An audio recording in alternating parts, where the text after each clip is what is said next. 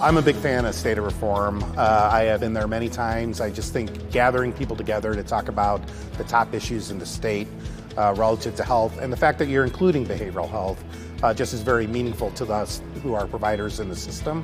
So I always learn from others here and always enjoy the time. The sessions and even the keynote address, really the tone of them have been interactive. If you want to get in there and participate in the conversation, it's been really a place where you can't do that. If we can talk about them as public health issues and health issues, then maybe we can get back to the conversations on the merits of the policy interventions brought forward. And that's part of this conference, is that, you know, we need some of those policy interventions to come from the folks on the ground as well. And I would like to challenge all of you, if you have ideas about different ways that we can deliver care, please do not hesitate to talk to us. We have to be innovative. So let's figure it out. And you can all help. Fabulous conference. Amazing that I was invited and honored to be and speak on maternal and reproductive health and access in rural communities.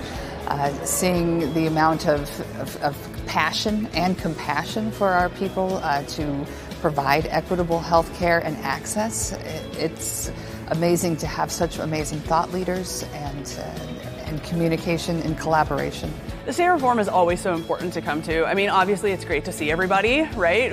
Especially now that we're all working on Zoom and Teams and everything, so it's good to see folks face to face.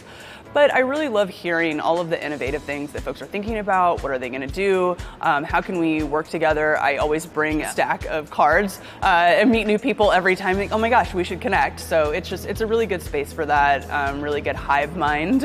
And then I'd love to see, you know, where the state's going. I always love to hear Dr. Fotinos and what her thoughts are. I was looking at the sort of state of reform, bridging the gap between healthcare and health policy, and what I heard today were some really bright, passionate, talented people talking about solutions that they've brought to bear. Healthcare is not just about the delivery of medical services. We now talk about healthcare being about prevention, about housing, about food security, about safety, about community. We live in this virtual world right now. It's been really nice to be in person with people. I got to meet our new CEO for the first time in person, and just seeing the collaboration of all these amazing humans who care so much is really just a beautiful experience for me.